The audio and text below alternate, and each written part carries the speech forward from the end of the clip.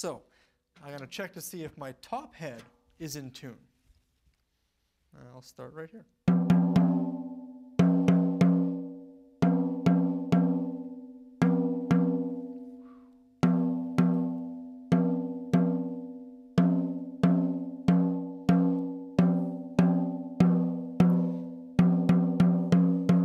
It's quite a mess. I can hear even right here.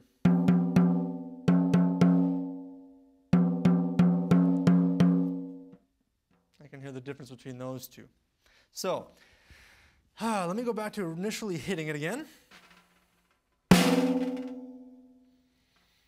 I have to decide, once again, if I want the pitch higher, lower, or similar to what it is. And I'm almost thinking when I hit it with the snares off, I'm not going to like that. I like my snares turned off to sound almost like a timbali type of a sound, like a Latin drum. And so at this point, I'm going to decide that I want to go with a little bit of a higher pitch. So maybe what I'll do is I'll go around again and I'll listen for the high pitches.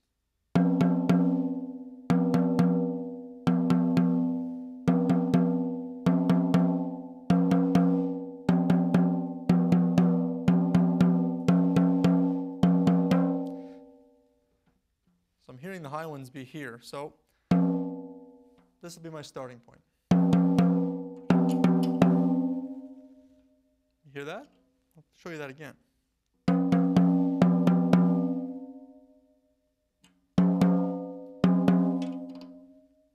Even a little higher.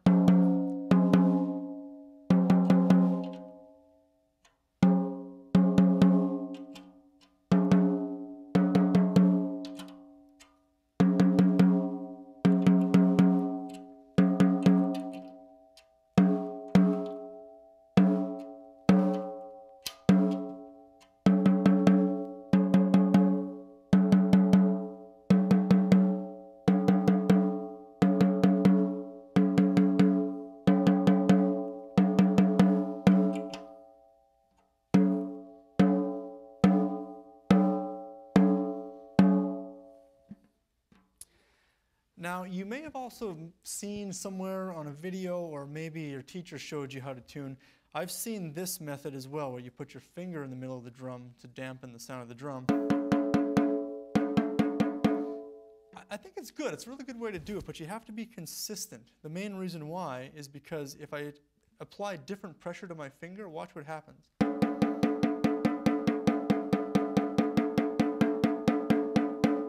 So sometimes what I see is guys going around, and then as they're getting here, they're putting more pressure on the drum, which is actually changing the pitch of the actual skin. And I feel that because I play drums wide open anyways, with very little muffling if possible, I want to be able to tune it wide open as well. It also just gets your ears trained really, really well. So one more time.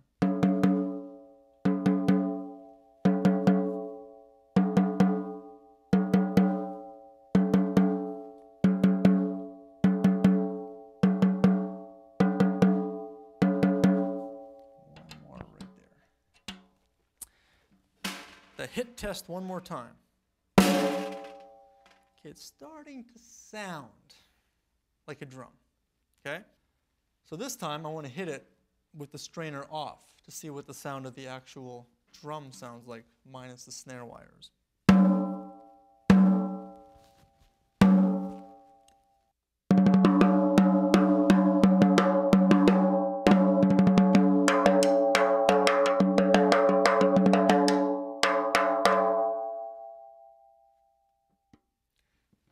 So I'm actually liking the sound of that, okay?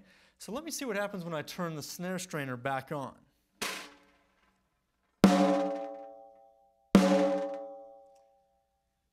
There's still something a little funny, but if you remember what I mentioned earlier, we have this little turny, devicey knob thing on our strainer, which actually adjusts the snare wires to the bottom head.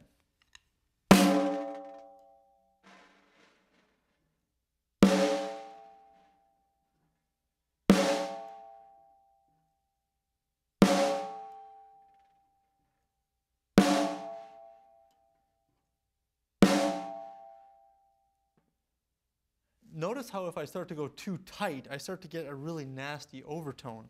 Listen to this again.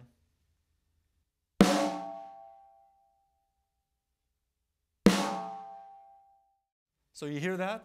Now I'm going to loosen the snare strainer, see what result I get here. I'm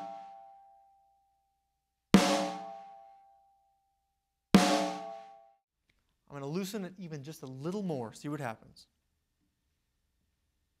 All right.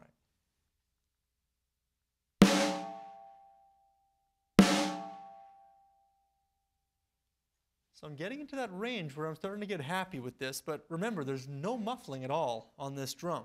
So we have some options at this point, because as opposed to spending the next 3.5 hours trying to get rid of that ring tuning-wise, this is where we can use muffling such as moon gel or drum gum or an O-ring, anything like that. Let's first of all try with the O-ring, see how that sounds.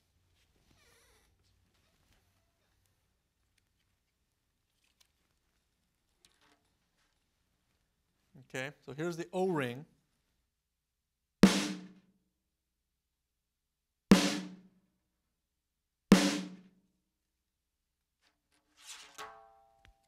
Now if you hear that, you'll notice it was pretty muffled, okay? To me, that's the extreme.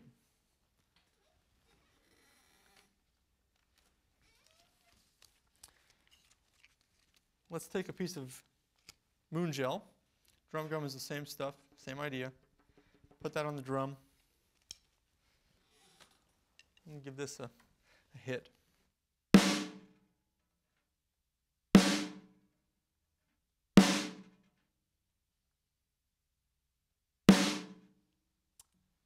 I like that, you know. I can even mess around with the moon gel a little bit. I can put half of it on the drum. Maybe give me a little bit of that ring. Here we go.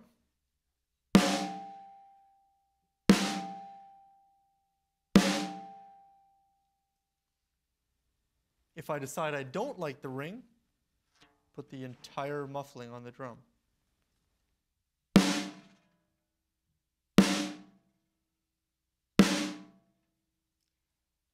I'm liking this. Let's hear how this snare now sounds.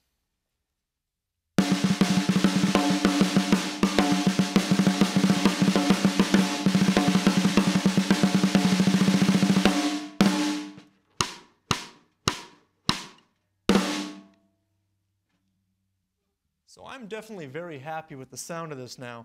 This drum now sounds like an $800 snare drum. But keep in mind, you can also get a $30 snare drum sounding like an $800 snare drum if you play your cards right. Experiment with all the things I talked about. New heads, good muffling, good tuning technique. You'll be surprised at what you can get with any drum.